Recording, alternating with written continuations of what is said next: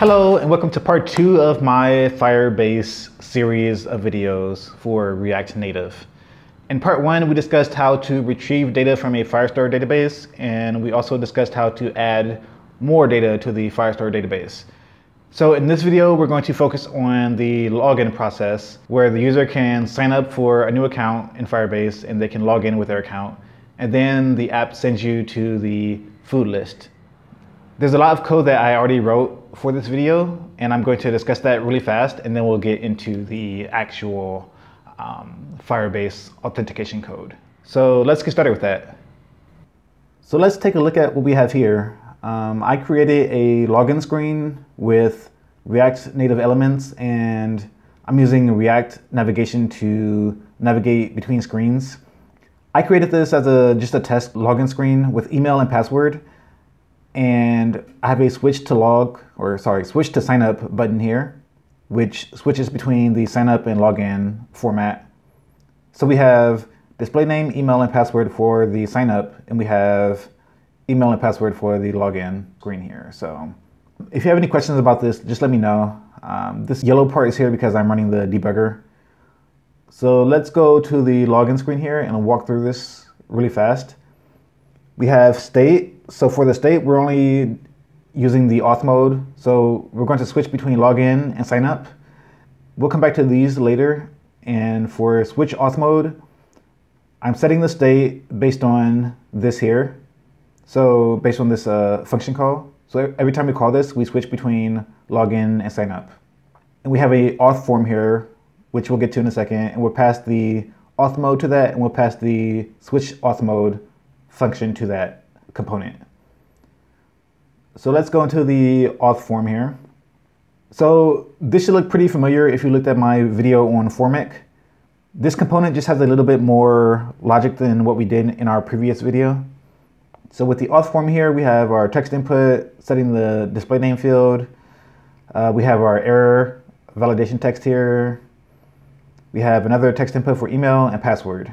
So we're only showing the display name input when we're in the sign up mode here.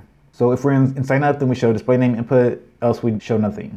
Down here with the button, we have handle submit when we press the login or sign up button. And we have the switch to auth mode function being called on press on the second button here. I won't get into more of that now. You can kind of look at the code in the GitHub page. I have some styles here for the text and the button and the form inputs. So with Formic here, we are validating the email and password, and we have our display name here too that we're also validating. And our handle submit function right now is empty, but we will fill that in pretty soon. So let's go to our foods API list. So previously we set up add food and get foods. So those are still here. I added 2 new methods here, login and sign up. We need to add the Firebase auth, Firebase/auth to the pod file if we're using iOS. So do not forget that and run, actually let's go to iOS and pod install. So if you forget this step, then you'll get a red error on the screen telling you that you're missing a pod. Okay, so that's complete. So we can go to our foods API, and for login, we want to implement the Firebase.auth function. So we do Firebase.auth. And you'll see this a lot in this video. So Firebase.auth, and then we can do .sign in, and we're going to do with email and password. And that takes in an email string and a password string.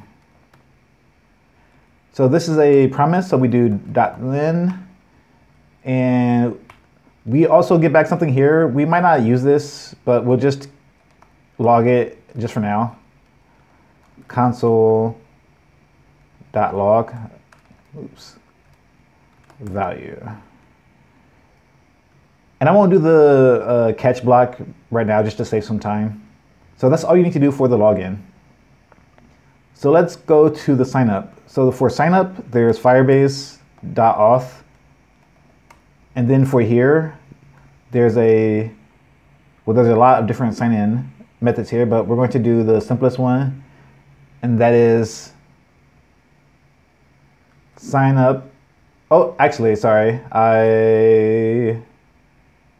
Yeah, this is right. Sign in, sign up. So this is create user with email and password. Okay.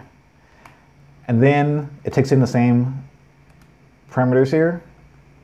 Oops, email, password. And then that's also a promise, so we do .then. And this gets us a user info type of object. I'm just calling it user info. We'll see what this is pretty soon. So for now, we can just do console.log user info. Oops, there we go. And I already know the format of this object, so I'm just going to write the code here. We do user info dot user dot update profile. And actually, let's comment this out and see what this object is first. So let's save. So we need to do user info dot what is it? User dot update profile. And we're going to do this because we cannot update the display name at the same time that we create our account. So that's one thing that I don't really like about the Firebase signup process, but that's really my only gripe with it. So, and then we have to set something called display name. You can find all these in the documents too. So we have display name, and then we're going to do display name dot trim. So we're taking this display name here, and we're putting it into the actual profile on the server of the same name called display name. This is also a promise, but we don't really want to do anything with this right now. You can decide what you want to do with this yourself. So that's all you need to do for the login and sign up. So login, sign in with email and password, sign up, create user with email and password. Pretty straightforward with Firebase. So I also want to have a new function in here that I didn't create yet called sign out. So sign out, let's just do lowercase.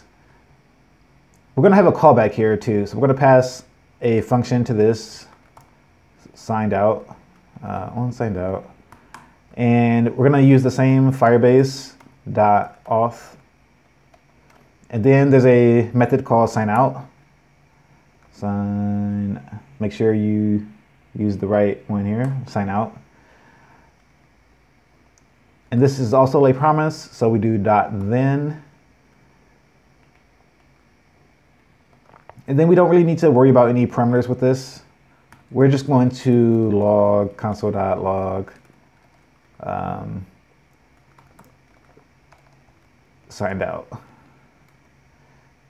And then we want to invoke this callback here. So we do on signed out.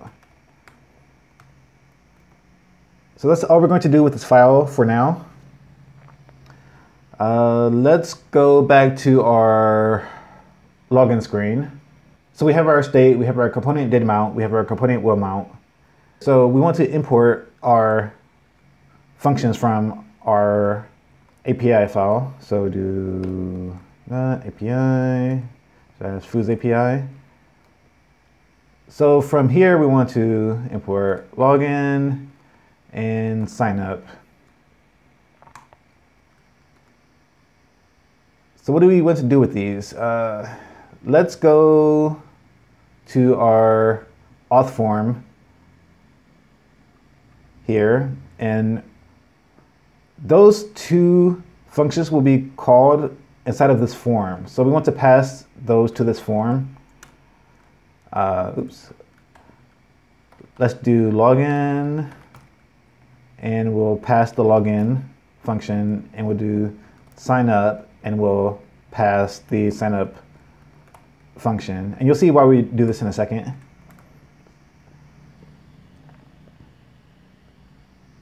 And we're already passing the auth mode to the form with this .state.auth mode. So let's go back to our auth form. Apologies for jumping around so much here, but all of these are kind of intertwined right now. So what do we want to do with this? We have our form set up correctly already, but we want to handle something when we submit. So what do we do when we submit? We have our functions that we pass to this component, right? So we can get those from the props in the handle submit function here. So we want to check the auth mode first that we pass here. We pass auth mode, props.auth mode. If you go back here, you see we pass auth mode, login, sign up, and switch auth mode here. So props.auth mode, we want to see if that equals login. If it does, then we want to invoke the login function that we also pass to this component. And we're going to send it our values. And if it's not login, it'll be sign up. So we do props.signup, and we pass it our values. So let's see what happens when we do this right now. Actually, we have nothing in here, so we cannot actually test this yet until we create a new user with the correct values here. So let's go to our button in the form here. We have our switch to auth mode, we have our handle submit. So let's put in actually before we do that, let's go to our Firebase console here. We have our foods that we created in our previous video, part 1. We have authentication in the tab here. As you can see here, we have no user yet. So let's go to our simulator here and let's create a new user. Let's call the user Vegeta and let's do test at, doesn't matter, test@gmail.com, and we'll, as you can see, our password has to be at least 10 characters. We'll just do 1 10 times. 1, 2, 3, 4, 5, 6, 7, 8, 9, 10. And let's press create account. See what happens. We have no error, so that's good. Let's go to our console, see if anything happened here.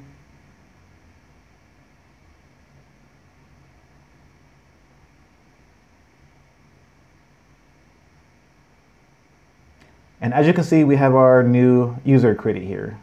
Pretty easy, like nothing too complicated yet. So let's go back to our app here. So at this point, we are actually already signed in this app, but we don't really know that yet from this code so far. So we need a way for our app to be notified that we're actually logged in on Firebase. How do we go about doing that? So there's something in Firebase called onAuth state changed, and that's a function to let us know that the auth state has changed on the server side. So as I mentioned in the previous video, I want all my Firebase code to be put into this one file. So if we ever moved from Firebase to a different backend, then we only have to change our code in this one place.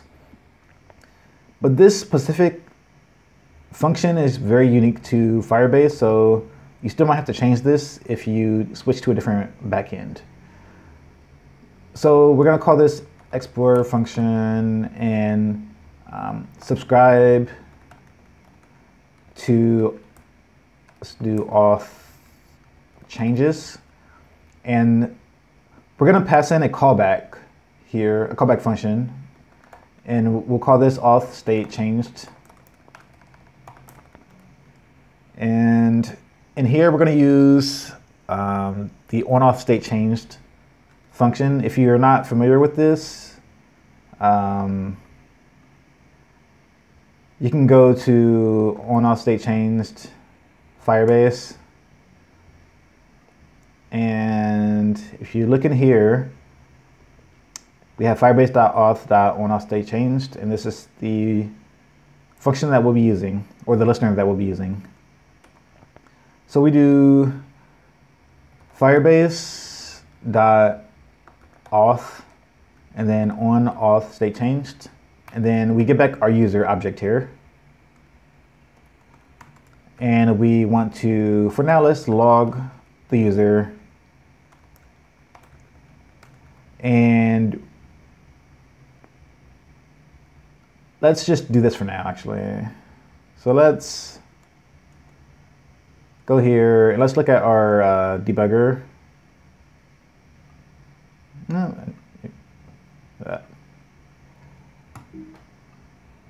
let's actually just clear this and run the app again to see like a fresh log.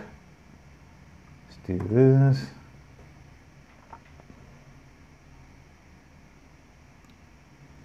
And now we already have our login function in our app, and we have our user on the back end. So let's do test@gmail.com and 10 times. And let's press login. And as you can see, we have Foods API 6. We have a user here. Our user has our display name, email. So let's go look at that line real quick, API 6. So login is good here. So we're not actually calling this yet, so that's why we don't have this log yet. So where are we going to put subscribe to auth changes at? So if you remember, we have these two lifecycle methods here that we're not using yet. So let's use component did mount to listen to when we actually are, or when we actually have a auth state changed. So first let's import the method from here. And we want to call that method here, and we'll pass something that we haven't created yet. So we need to create a function, and that'll be called auth state changed.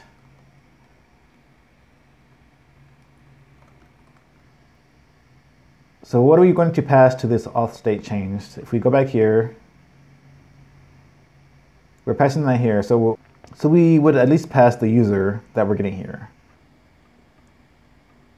So let's do auth state changed, and we'll pass the user back to the login screen.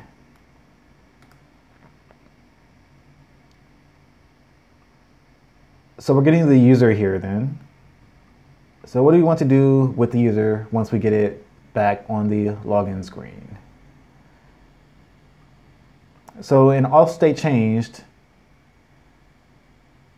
actually let's call this on auth state changed.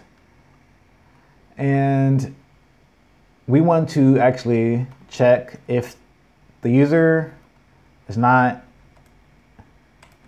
equal to null, then we actually want to navigate from our login screen to our app screen. So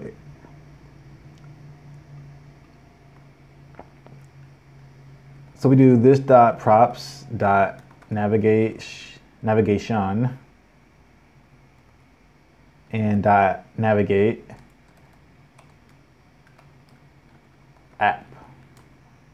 So something else that I forgot to mention is that I also created this scheme for our app here, or this navigation scheme. So this should look very familiar if you saw my video on React navigation. And we have our app stack here, and we have a auth navigator stack. So we have two different app stacks here, and app stack is just our food list. So that's a single component with our food list. And for our auth stack here, we have our auth navigator. That's the name of it. And we have our login route. That's the name of our login route, or our route for login. And the screen will be login. And I'm doing this screen format here so we can have our navigation options, because I don't want the header to be on our login screen here. So if I get rid of this here, for example, and reload it, then you can see that we have this bar here that is our app bar here, which we don't want on our login screen. So let's put that back in here. This should look very familiar, so hopefully I don't really need to go over this. We're starting with our auth route here, and if you have questions, let me know in the comments. And let's go back to our login screen. And so we're navigating to our app after we come back from our auth state change callback here. So let's go through this one more time just so we have an idea of what's going on. First, let's save it. Auth state change is not a function. Let's see where we are missing that at. Auth state change is not a function. Auth state changed. I probably put the wrong name somewhere. Auth state changed.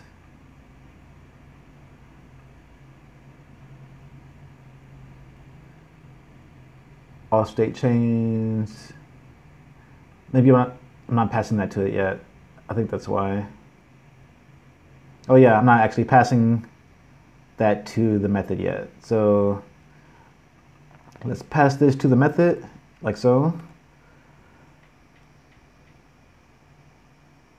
And we're still getting login screen. Oops. Let's see.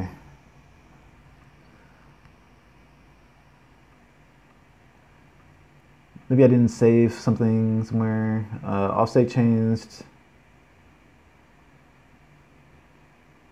Let's go back here.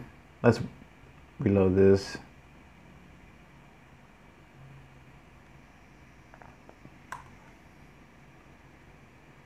Auth state change is not a function.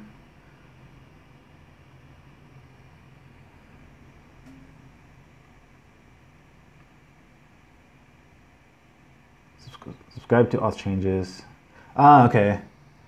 Sorry, this is something that you'll probably do a lot. I forgot to add the oops. Oops, I put this in the wrong spot. Okay.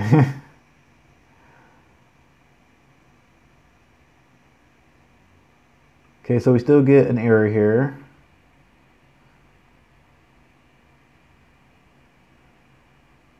Login screen 12. Okay, sorry. So this dot auth state. Common mistakes. Okay, so we're already logged in, so it took us right to the food list. So while we're here, let's add a button to log out in our auth form. So we're going to auth form. Let's see, where do I want to put this at? Actually, I want to put this in our food list screen because we are, yeah, this will be part of the navigation options here. So if you're not familiar with the navigation options, please look at my previous video on React navigation. There's stuff in there on that too. So we have our title food list here. We want to add even more to this. So we want to add a header right component here. So header right. So we want to put something in the right part of the header. So what do we actually want to put here? We actually want to put a, let's just put a button. It could be a text or it could be a button or whatever you want. So let's do a button. We're using the React Native Elements button. So let's do that. And let's, actually let's not use the React Native Elements button in this case. Let's do on press. And what do we want to do in the on press here? we want to do something where we actually are able to sign out of our app. Oops, forgot this here.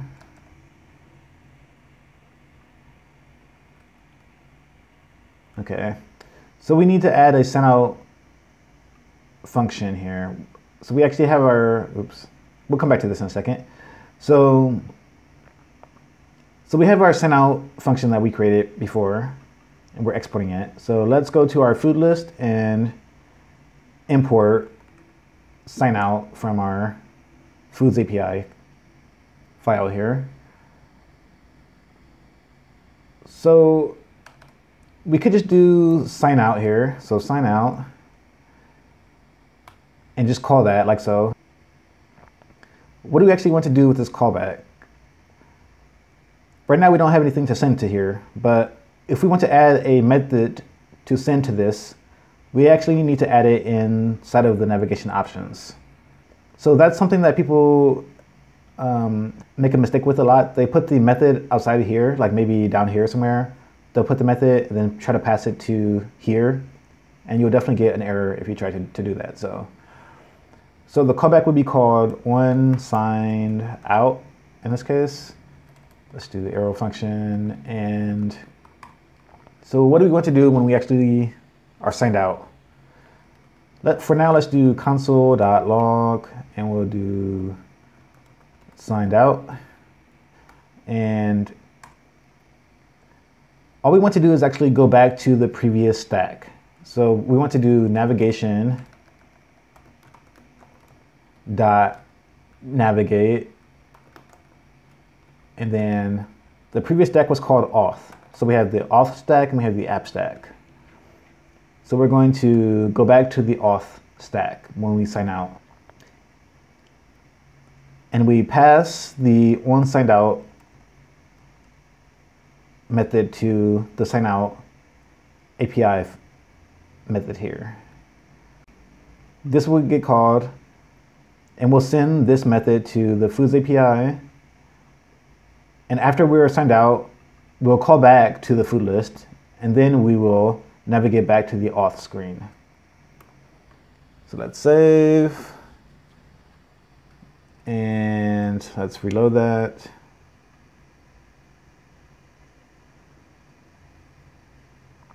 Title proper button must be a string. So we need a title here, of course. So let's do, let's call it logout, just to be different. Logout.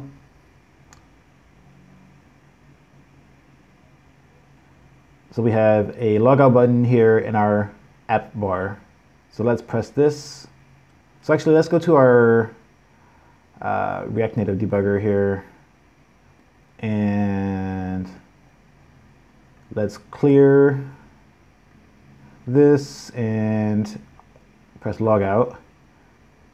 And as you can see, we have signed out here in our foods API and our food list. We don't actually need to call that twice. Let's just get rid of it here. So now we're not signed in anymore. So the buttons work as they should. So that's pretty much it for the authentication in Firebase with React Native. I was going to use this here for unsubscribing, but I feel like since we're only using one screen for the auth state, I don't think that that's really worth doing right now. I might put it into a separate video. But this covers the essentials of authentication in React Native. We can test this again real quick. We could do test1 at gmail.com and 10 times. Log in.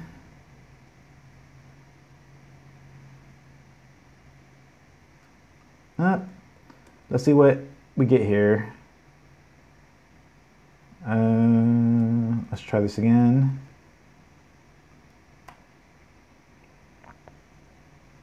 Let's do test 1, 2, at gmail.com.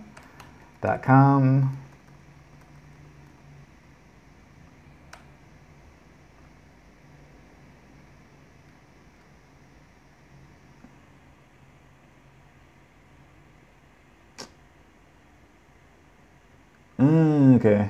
Yeah, I was creating some new users before too, so let's refresh this.